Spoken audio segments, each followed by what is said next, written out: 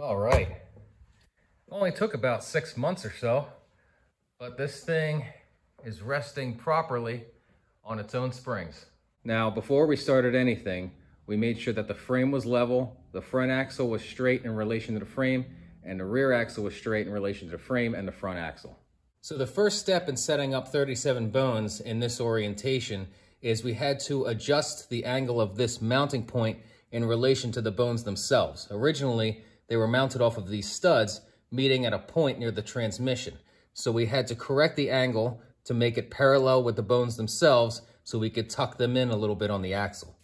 After that, we removed about 16 or so inches off the original bones and stuck the Speedway split wishbone kit on one end and kind of set it up to find a good location to mount it on the rear, trimmed it up a little bit, and tacked them in place. Once the 37 bones were properly supporting the bottom of the axle, we went ahead and removed our wooden blocks that was setting our ride height.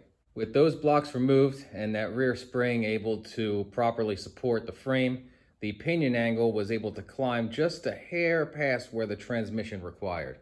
Using a floor jack, we were able to raise up the frame from underneath the spring perch, allowing the axle to roll back down, correcting the pinion angle. From there, we were able to set up our upper tubes. We found a symmetrical place on the rear axle, kind of tacked it in place at first, then went ahead and coped it, set it in properly, and checked for symmetry and squareness.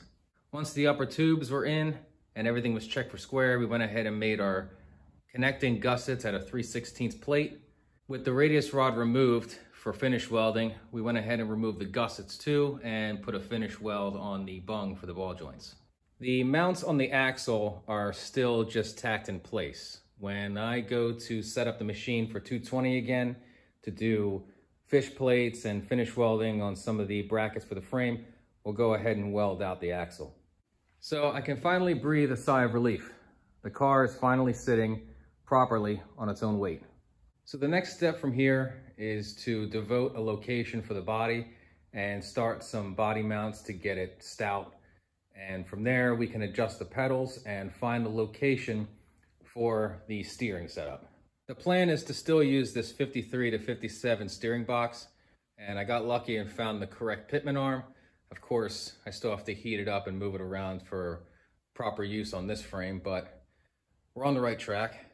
So with all that out of the way, it's Christmas Eve, and I'd like to take the opportunity to thank each and every one of you for all your support throughout the years. All of your views, your likes, your comments, your questions has been a great support system to keep the momentum up on this project.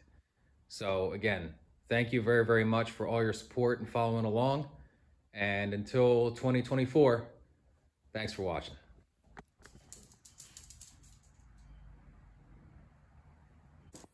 Time to go?